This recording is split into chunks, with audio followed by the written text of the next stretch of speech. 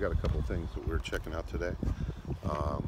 If you look on my Fat Shark headset, you're going to see a completely different antenna setup. So what we got going on here is a VAS CrossHair 10 dBi directional antenna. This thing is fucking incredible. And then next to it we have the newest, hottest FPV antenna that's out right now, a Pagoda, Lumenier Pagoda. So, gotta be honest, I've never had video reception like I did. I mean, I swapped out my antennas thinking, they had pretty decent, reception before. Thinking, maybe we'll see a nominal difference, but no, it's like crisper and clearer than I've ever seen before, so no matter where I fly. But of course that was just with tiny whoops, so I'm excited to try it with a real quad now. And the other thing we got going on, which is kind of cool, is I figured out a way to put some pitch on the Vortex 150 while I'm mounted an HD camera. See my little funny setup here. I got the Foxeer Legend 2. I got a piece of hard foam that I molded to act as a incline for the camera. And then I strapped it all down with a rubber band that needs to be adjusted a little bit.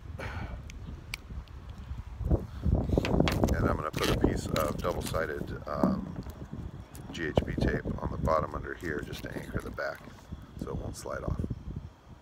And we should be good to go.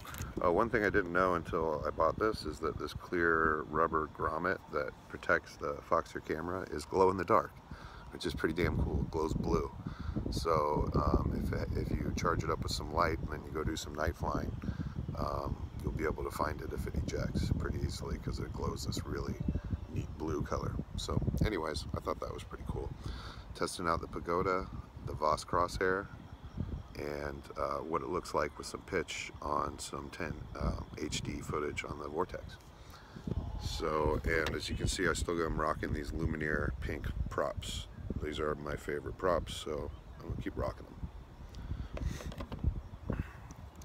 The only other issue I have is, if you can see, looks like we cracked another piece of carbon. We just bought this carbon frame, a carbon top plate for 30 bucks. They're not cheap.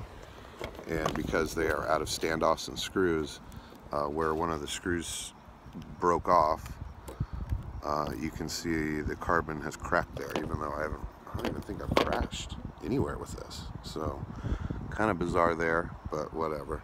So thanks for watching and stay tuned.